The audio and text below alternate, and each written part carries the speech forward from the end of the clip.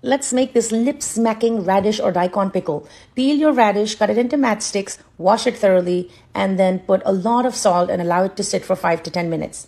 At the end of that time, drain out all the water and pat them completely dry to make your pickle.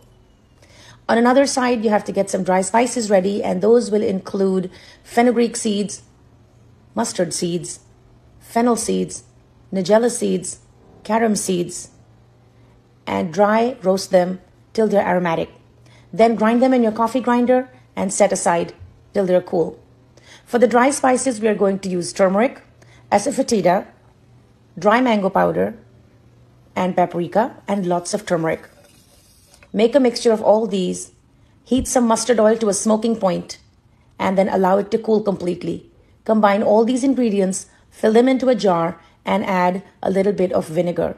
Also clean the rim of your jar with a vinegar dab so that your pickle does not get any mold or fungus. Enjoy this pickle instantly. No need to wait for 2, 3, 4, 5 days to enjoy it. It's an absolutely instant pickle that you can enjoy with all your dals and your sabzis and even pulao, plain rice, parathas, raita. It's absolutely lip smacking. If you like the flavor of garlic, like I've put it over here, you see that? That's a little piece of garlic. You can absolutely add some garlic. You can also add ginger juliennes. Some people also like to add some green chilies to their achar to make it spicy. I don't like too much heat, so I've just added a little pinch of crushed red pepper flakes. That's about it. Make sure that all the radish is submerged in the liquid before you close the lid.